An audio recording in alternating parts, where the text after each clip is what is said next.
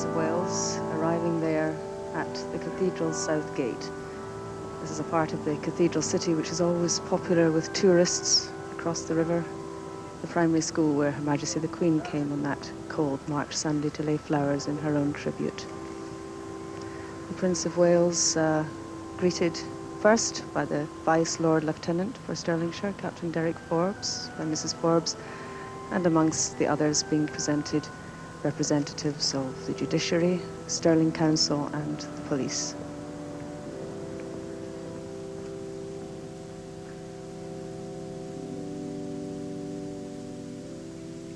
As the congregation waits inside with their thoughts, one person who can perhaps try to put some of these into words is one of the town's doctors. Anne Pollock was there at the scene of the attack, and she's been very much involved since. It was the most enormous grief that everyone felt, even although they weren't personally involved. There was this huge feeling of pain, I think, that just was like waves going through the whole community. Now the Prince of Wales has been escorted down the nave by the Minister of Dunblane Cathedral, and the service is set to begin. As we were hearing earlier from Colin McIntosh, the service is intended to fall quite simply into distinct parts. In the first part, after a hymn and prayers, there'll be an act of remembrance. This is really the heart of the service, during which 17 candles inscribed by hand in gold lettering with the name of each child and their teacher will be lit by their families.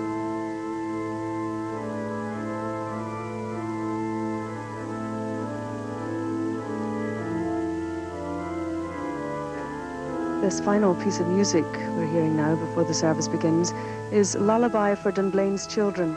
It's by Arif Mirzoyev, who's from Azerbaijan. It's one of many, many compositions from all over the world inspired by the events of that day in March.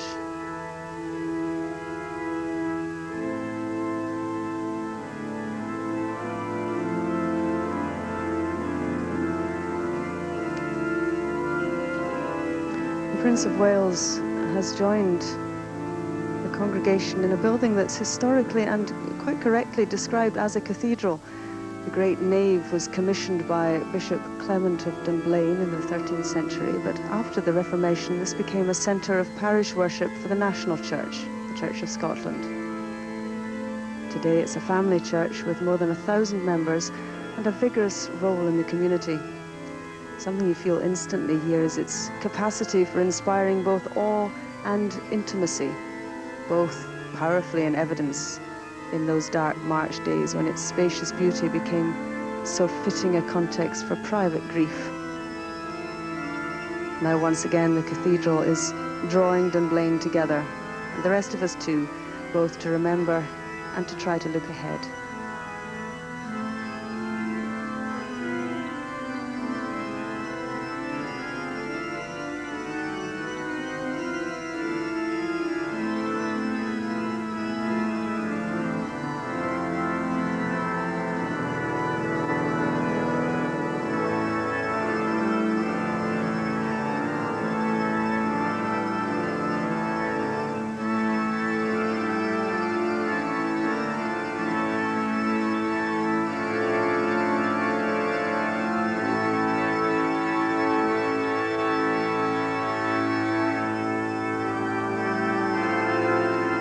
Here are the people who will be leading the service.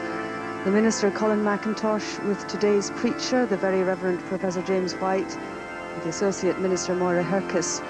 The other churchmen are the Reverend George Kringles of St Blaine's Church, the Reverend William Gilmore of Leacroft Church, and Canon Basil O'Sullivan of the Roman Catholic Church of the Holy Family in Dunblane, who all know only too well the individual griefs of the families. It was they who conducted the funerals. Professor White, a former moderator of the General Assembly of the Church of Scotland, was invited to preach the sermon because of his immense compassion and understanding of grief. He spoke at the memorial service that followed another terrible tragedy, the Lockerbie air crash, which he conducted shortly after losing his own wife to cancer. He's visited many of the bereaved families in recent weeks.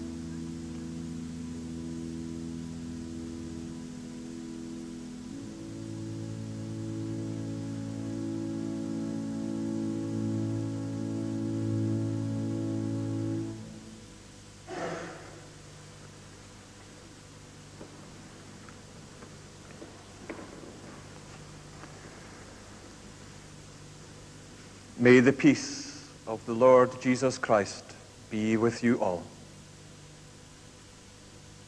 My friends, we gather here today with many others in our community and beyond to remember and to celebrate the lives of our children and their teacher, to treasure what they have meant and always will mean to us, the light that shone from their lives and shines on still. But we also come here to mark a stage in a journey we must all seek to make together towards that peace which we believe one day shall be ours again, and a joy that shall return. And that is our journey out of darkness into light.